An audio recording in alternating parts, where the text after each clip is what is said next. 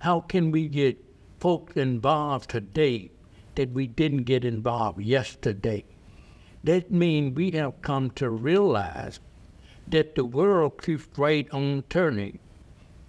And we have to turn with that world. We have to grow with that world.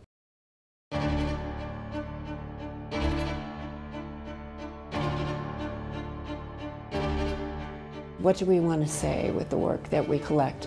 How do we want to communicate that to people in our community and outside?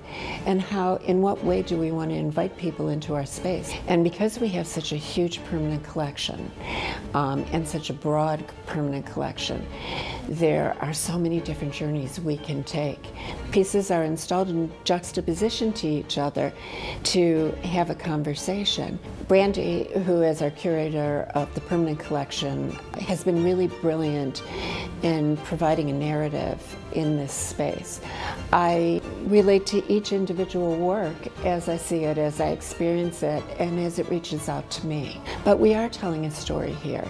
How can we reach out and bring them into the space for an experience that they're going to enjoy that will change them?